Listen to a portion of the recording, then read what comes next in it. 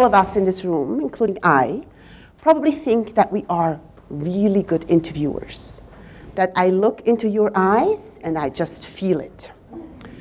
And the problem with that feeling, of course, is that I feel it even more if somebody looks like me, if somebody comes from Switzerland and shares the same hobby, and all of that. Now, it's not intentional that I want to do that, but we know we can't help. So it's not that nothing useful happens in the interview at all, but our mind is incapable of filtering out the noise from the useful information. So a true story in my life is when I was academic dean and one of my main jobs was hiring faculty for Harvard, I interviewed somebody who told me at the end of the interview that she also was a synchronized swimmer. I used to be a synchronized swimmer, and I knew she would make for a great professor at Harvard. So what can we do? So first of all, move from unstructured interviews to structured interviews. A structured interview means that you define the questions beforehand. You think about the 5 or 7 questions that you want to ask, and you ask those 5 questions of all of the candidates who apply for a particular job. And you rate the answers to the questions question by question. So you kind of are honest with yourself, and you try to make sure that you really give everyone an equal shot, not just depending on what sports team they root for or what country they come from. So use structured interviews. Secondly, think about something that we call work sample tests. And I'm going to give you a very concrete example. I recently hired a new executive assistant. And we did 3 things. So first, we blinded ourselves to demographic characteristics. We evaluated all the CVs. And we put them in a box.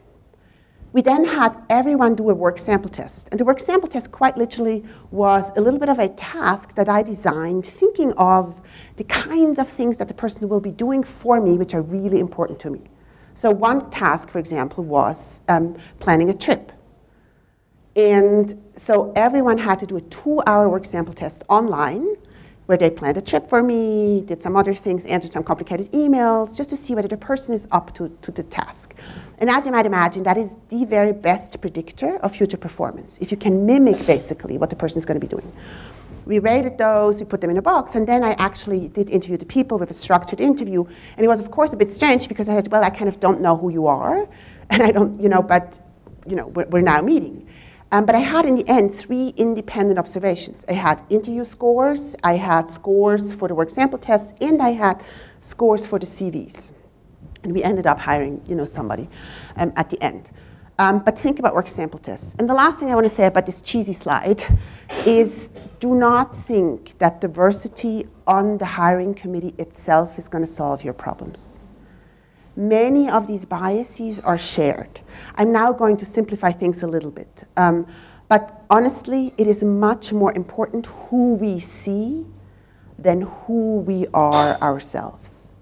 So for example, in the Heidi Howard case, women were as biased against Heidi as the male students. And my husband was as biased against the male kindergarten teacher as I was when we dropped off our child. Right? It's a bit more complicated than that, and there's, of course, intersectionality between gender, race, nationality that I go more into depth in the book. But do remember that seeing really is believing. And by having a diverse committee itself won't solve the problem. You have to help the people with the right processes to make it easier for them to, in fact, see talent where it is rather than where their affiliations might lie.